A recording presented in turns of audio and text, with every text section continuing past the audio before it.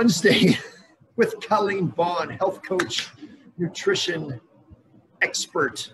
And we're going to talk about the realities of eating well, and eating for longevity and immune system boosting requires you to cook. You have to, there's a lot of people out there that don't like to cook, or they're tired of cooking. So let's give them the reality check that whatever, you have to. And now let's make it easy. So, and part of making it easier is meal prep on whatever day of the week you want that to be. And let's choose Sunday, just because it's the first day of the week. And give us some strategies for meal prep. Yeah, so I am the queen of like the 7-minute meal because I personally don't enjoy cooking. Right, say that again, the 7-minute meal. The 7-minute meal. Basically, this is what people want to hear. Yeah, if it takes me longer than like 7 minutes to put it together, then I lose interest and I'm on to something else that I feel like is more interesting. And Squirrel. So, seriously. So I have found that there are 3 keys that have made me successful in my 7-minute meal prep. All right. And the first of these, number 1, is that I batch cook my proteins. So I am not someone who likes to have leftovers of the exact same meal day after day after day. But if I batch cook a bunch of chicken or a bunch of ground beef or whatever that protein source for my meal is for the next couple of days, I can pre-portion those, put those in the freezer. And that way each day I can pull out 1 single serving, reheat, and I'm good to go. Yeah. And so that is my number 1 time saver, because if you have the protein dialed in, that's what takes the longest to cook. So then everything else falls into place pretty easily. So that's number 1. Okay. Number 2 is going to be your vegetable component, because that's the next thing on my plate that I'm always checking. And so I have a set few vegetables that I always buy fresh that are in my fridge. And then I have some that I always buy frozen. And so my fresh hits are red or green cabbage. And I make that easy prep because I wash it. Take the couple of leaves off, wash it, I put it in a bowl, and then I can just literally with a big old knife, I just hack off whatever I'm going to use in that meal, and I can slice it up, start sauteing it, and I can slice it pretty thin so it cooks relatively quickly.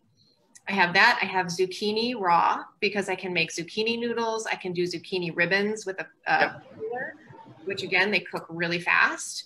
And then I can pair that with my frozen stuff, which is always going to be frozen broccoli. I tend to buy frozen cauliflower rice because, again, it cooks super fast and it takes on the flavor of whatever I'm cooking it with. So very versatile. And then I also tend to buy frozen mushrooms a lot because once you saute them with some onion powder and garlic, you can't really tell if they were fresh or frozen anyways. And so that's another one that I like to add in for texture and flavor. So between those couple of things, I've got my protein done, I've got my veggies done. And now then step 3 is how do I season this so it tastes different each time? And so I always have onion powder on hand. I have garlic powder on hand. I have sea salt, and then I have turmeric, and I use coconut aminos instead of soy sauce. You can absolutely use soy sauce. And within that range of things, I can pretty much make anything taste the way I want it to taste. So if I want to add some tomato sauce, I add garlic and onion powder and some salt, and it's boom, it's Italian.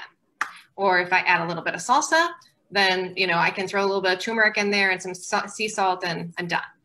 I can do all sorts of things, a little bit of lemon with the garlic and the onion. Tastes amazing.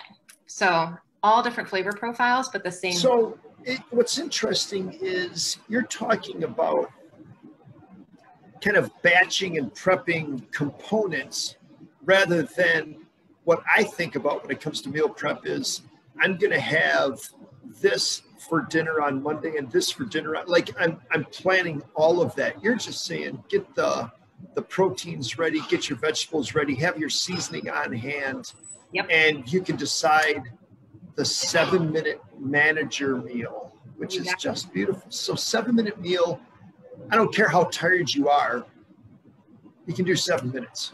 You can do 7 minutes, yeah. And again, when the protein's already cooked, I do it in one pan. That's my other challenge is I hate doing dishes. Yeah. So it's like, okay, what can I do in 7 minutes? And I only use one pan. I love that. Yeah, it's done. It's so easy. Is there ever do you find it ever a benefit to undercook your proteins so that when you recook them, you're not overcooking them? Or do you just not worry about it? So I used to think that that was a thing that I needed to worry about. I have learned that if in the morning I take that protein out of the freezer and put it in the fridge, yep, it defrosts on its own. So I don't have to put it in the microwave or anything like that. Yep. And then literally all I do is I just toss it into the skillet with the last few little vegetables to kind of heat it through. Yep. So I find that if I cook it the normal amount of time, chicken breast still stays nice and moist. Beef doesn't get overcooked. None of those issues happen. So I find that's the critical piece, though, is if you're taking it from the freezer and then microwaving it, then that becomes an issue. So if you can take it out in the morning, let it defrost in the fridge, you're good to go. I am a big anti-microwave protein. It just just changes it's not good. Yeah. All right, so that is meal prep made easy. 7-minute, one-pan meals, man. That is my jam. 7-minute, one-pan meal. Awesome. Thanks, Colleen. For sure.